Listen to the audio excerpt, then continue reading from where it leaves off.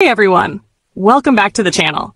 If you're looking for a fast, secure, and reliable internet connection using slow DNS and V2Ray, you're in the right place. Today, I'm going to show you how to set up a V2Ray Slow DNS server using the UDP Custom website, and how to use that server with the ZiVPN VPN app for a smooth and stable online experience. But before we get into it, don't forget to like this video, subscribe to the channel, and share it with your friends who might find it helpful. Alright, let's dive in. First, open any web browser on your device.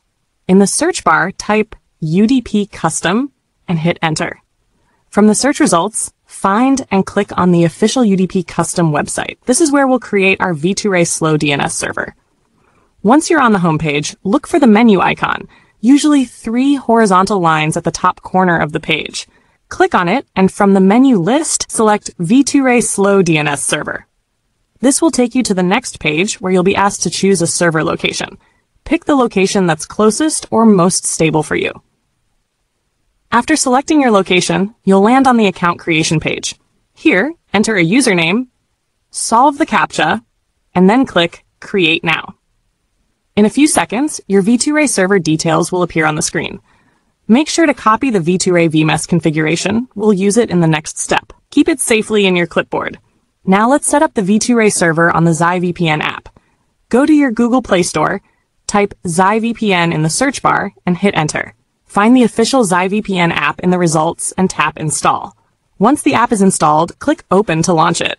On the ZiVPN home screen, check the box labeled V2Ray to activate the V2Ray VMess feature. Then, click the settings icon at the top of the screen. A drop-down menu will appear. From the drop-down, tap on V2Ray. This will open a new page. At the top of this page, tap the small plus icon. This will automatically import the V2Ray server from your clipboard. Once the import is successful, return to the home screen and tap the Start button to connect. And that's it! You've successfully created and connected your V2Ray Slow DNS server using the ZiVPN app.